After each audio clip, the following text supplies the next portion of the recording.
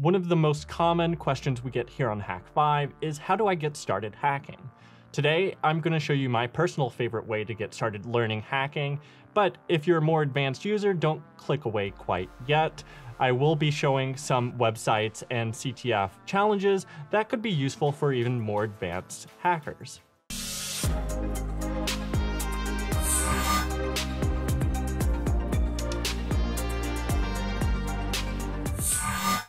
Now, getting started in hacking can be a bit of a nightmare when you first start off. There's a vast range of starting places, with some people just having experience using Chrome, or other people have more advanced Linux experience and they're used to networking, and they're really just wanting to start explore and break systems. Now, you also have other factors, such as a wide variety of courses, which may or may not be useful and can be the modern equivalent of death by PowerPoint, where you watch a bunch of videos, but you don't really get to apply it, and so you don't really internalize the knowledge. And then also with hacking in particular, you have these compounding factors of, is it ethically or legally acceptable to hack on this system? And that's where the beauty of a CTF comes in. With a CTF, you can really hone in on the skills that you want to work on, since they're often focused on a specific thing, whether that be like forensics or network analysis, or they can even be very basic things. When I say CTF, what am I talking about? CTF stands for capture the flag. Now, it's not like airsoft paintball capture the flag, where you're running across a field and grabbing a physical flag. What you're doing is something similar. You're grabbing a digital flag, and this digital flag can often be a string, which is just a set of characters, or a key that will be hosted in a file in a server somewheres, or maybe in a network log or something like that.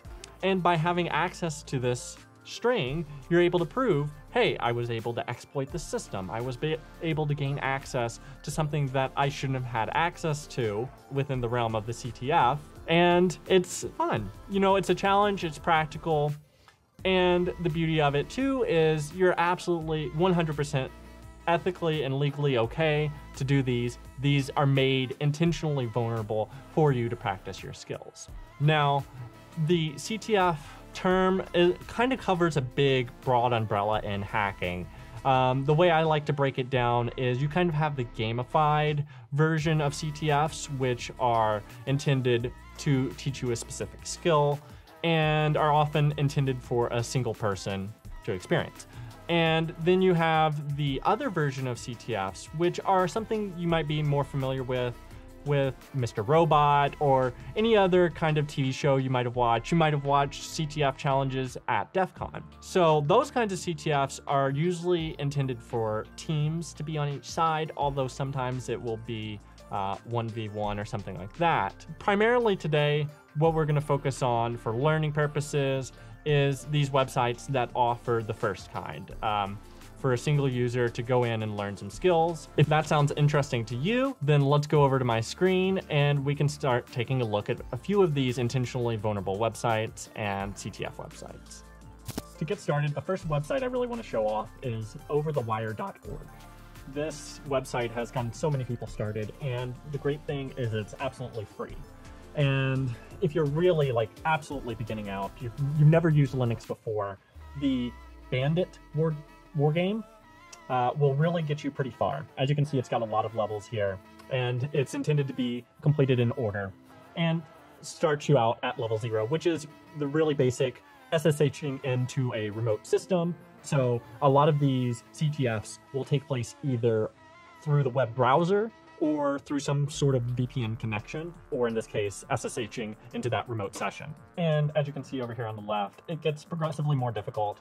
But yes, if you are fluent with Linux basic commands, you're gonna blow through these first couple of levels. But again, if you're really just starting out, great place to start learning Linux. Now, if you're more into the website hacking angle of things, you can also try the Natus campaign here, and that's going to walk you through a lot more of the SQL, cross-site scripting, those sorts of attacks. Now, from there, the other website, if you really get into the web pen testing side of things, is portswigger.net. As you can see here, I have their SQL page pulled up. They have a bunch of different CTFs. This is the same company that makes Burp Suite. So if you know that Burp Suite's something you want to use or something you're considering using, definitely worth checking out the Portswigger Academy. They cover not only SQL injection, but a wide variety of these sorts of website attacks, cross-site scripting, request forgery, so on and so forth. You can view all the labs here. And again, this one is completely free.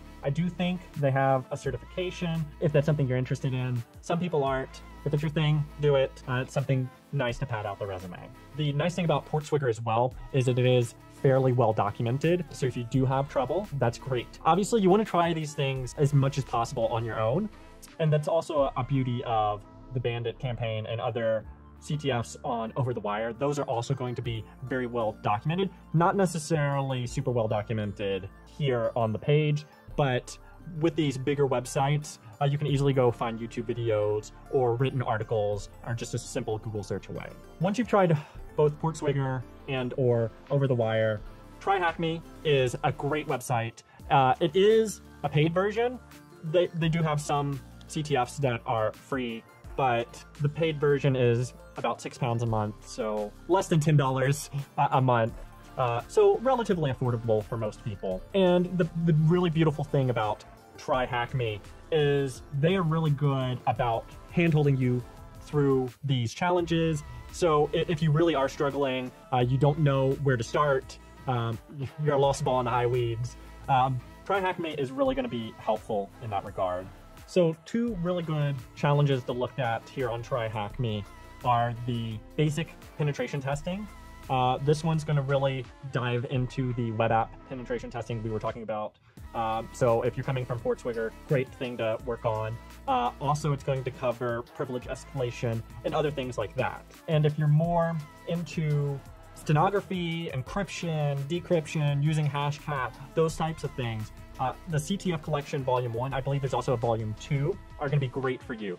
Now, of course, this wouldn't be a Hackbite episode if I didn't mention the Nugget. Now, the Nugget is a product that we sell and use, and in fact, we've covered the damn vulnerable Nugget in a previous episode of Hackbite. And essentially, it is a microcontroller which is going to run a vulnerable web server, which will allow you to play around with things like brute forcing usernames and account passwords. So definitely check out the hackcat-tech damn vulnerable nug GitHub page. It's been updated fairly recently, so if you already have a Nugget, then you can go ahead and just flash this code to it and start running it today. Moving on, another very popular website is Hack the Box. Now, Hack the Box is going to be a little more challenging than TryHackMe, a little less user-friendly. Now, TryHackMe and Hack the Box are very gamified, but where TryHackMe is going to be much better about holding your hand, walking you through things, giving you hints, tips and tricks and stuff like that. Hack the Box is going to be a little more, okay, try harder, have fun, figure it out.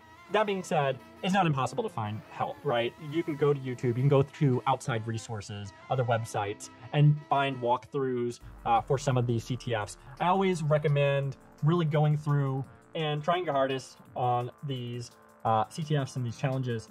And the beauty of these large websites, Hack the Box and TryHackMe, is, you know, they have for business and for education. And what that really means in a practical sense is that there's going to be a lot of educational institutions on here.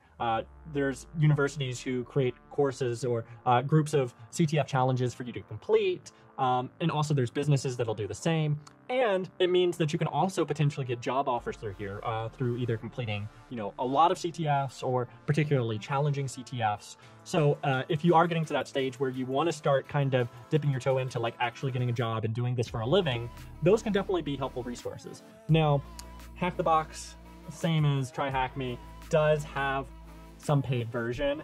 So obviously you're going to get more access to various things. A little more expensive than TryHackMe, so maybe you want to hold off a little bit, but still a relatively reasonably priced resource. So that's all the CTF websites and intentionally vulnerable applications that I have for you all today. Now, if I missed your favorite, I'd really appreciate it if you put it in the comments below so other viewers can find out about it too. Now, if you're just a beginner, I highly recommend getting started with Over the Wire, do the Bandit and Natus challenges, and then move on to TryHackMe and Hack the Box. From there, you should have a pretty clear idea of what sort of challenges you like and what you need to learn. Now, if you appreciated this video, don't forget to like, comment, and subscribe. And if you have a specific question, you can join us on our Wednesday Q&As, where we're able to answer some of those questions live. Until then, I'll see you on the next episode of HackBite. Thanks for supporting Hack5. Find all our shows, community, and pentest products at hack5.org.